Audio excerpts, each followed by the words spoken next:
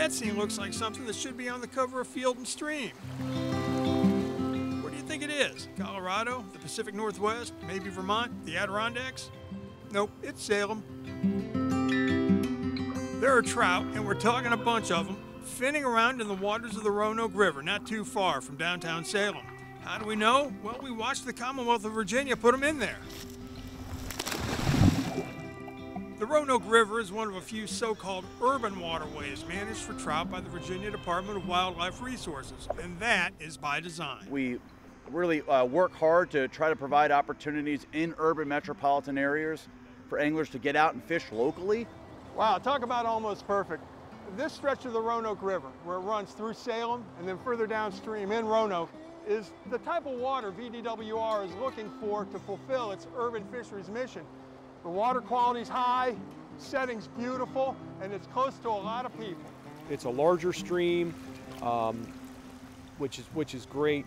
The angler access, the greenway that I'm standing behind here, is great. It's kind of in an urban area. That's something we're really interested in more recently now, with bringing these types of resources, these fishing resources, to urban areas where there's more of a population center, and we get that here in the Salem-Roanoke area.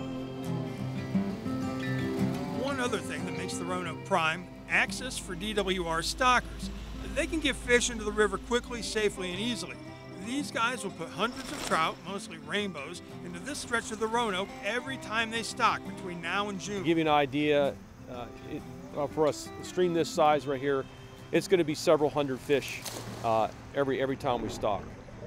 And there's different categories of stock trout waters, and it's based on the number of times, the frequency we stock. This is an A water, and in A waters are stocked 8 times between October 1st and June 1st. One thing is for sure, the folks involved with this special program love their trout. But on this stretch of the river, they also love for you to catch them.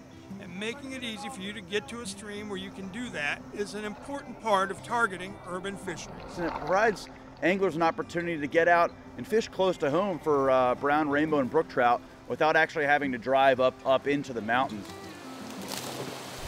Peace and quiet, getting away from electronics, getting away from just the busyness and all the stuff that's going on with the corona today.